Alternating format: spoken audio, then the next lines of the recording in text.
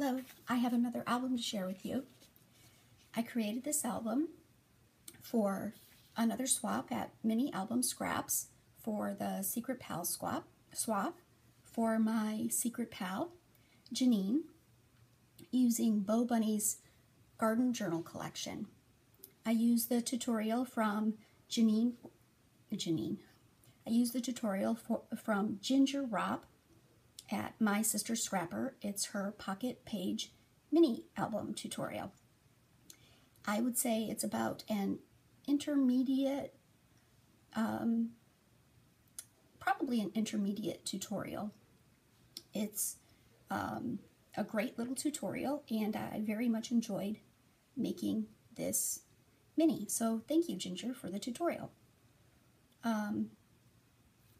So here is the cover of the album. These are some flowers by Petaloo, and I added some tiny little stick pins here, and a closure by Tim Holtz, and some corner pieces by Tim Holtz.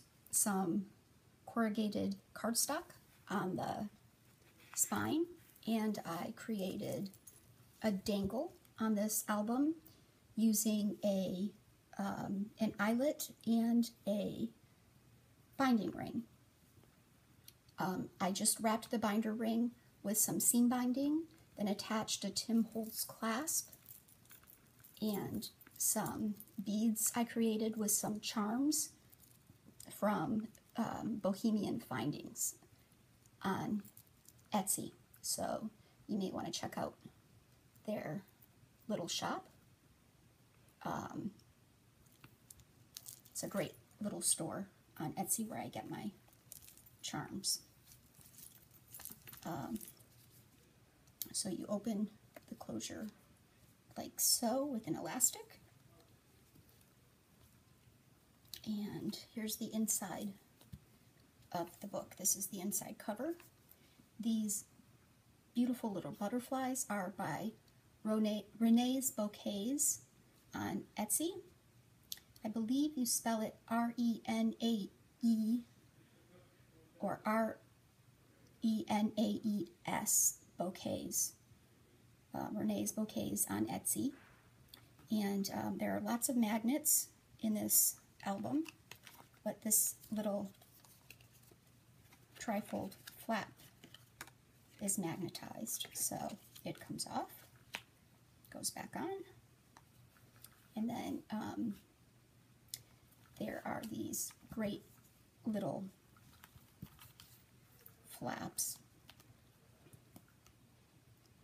I used a Martha Stewart punch on each flap, and this is a balsa wood die cut with some journaling cards from the collection, just some stickers and a chipboard button from the collection. And We Are Memory Keepers corner chomper, the photo corner chomper. And each page has this pull-out that I used pattern paper on one side and cardstock on the other side. I used Tim Holtz Black Soot Distress ink to distress all my papers. I created a library pocket on this page and I used some Tim Holtz Distress, the spray inks on the library pocket to get this color, journaling tag, and some seam binding on this little card to create the tag, some chipboard pieces. Then on this page design, Ginger made, she used the Hidden Hinge by Kathy Orta, I think for most of her mini album tutorials, and she split the hinge in half and created like a half double page on this with two tags that come out. So these are just some stickers from the collection. I used some foam tape to pop up some of the stickers.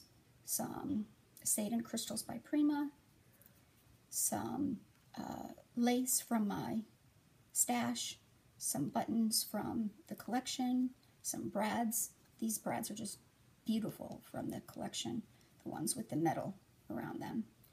Some chipboard pieces, a little chipboard banner from the collection, some scrappers floss, waxed linen floss.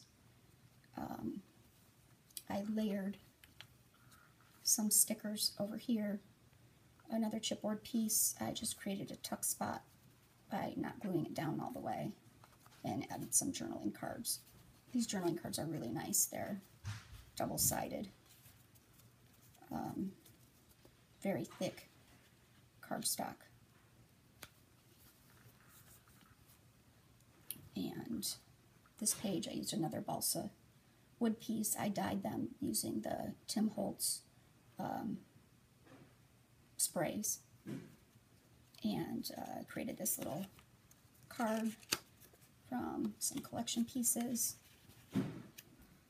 frame, balsa wood frame, some seam binding, a brad from the collection. This pocket's also a little different. It opens like a flap, but it has a double pocket with each pocket has a tag, and I just added some seam binding, punched a hole and added some seam binding to the flap, some flat back pearls and some buttons from the collection. And then this side has another flap. This little beauty is from Webster's Design. Some flat back pearls, some stickers from the collection. Another chipboard piece, a button, some seam binding, a chipboard piece, some flat back pearls, some cards from, some journaling cards.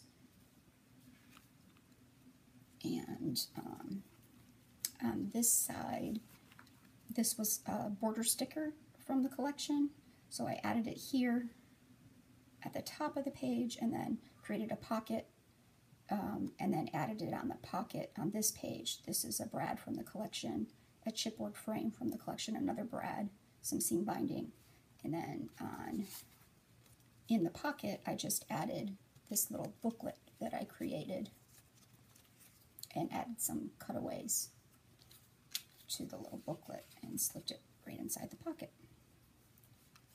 And then on this page, Ginger does this page in her tutorial. I added the same little closure to this page. I wanted it to look like knobs of a door or a window, and it's magnetized, so when you open it, it looks like a little window scene inside. Very sweet. Then on this side I created a pocket with another little butterfly from Renee's Bouquets, a chipboard piece from the collection, and some larger journaling tags also from the collection. So that's my mini album. And Janine, I really hope you enjoy your album. And to all of you, thank you for watching.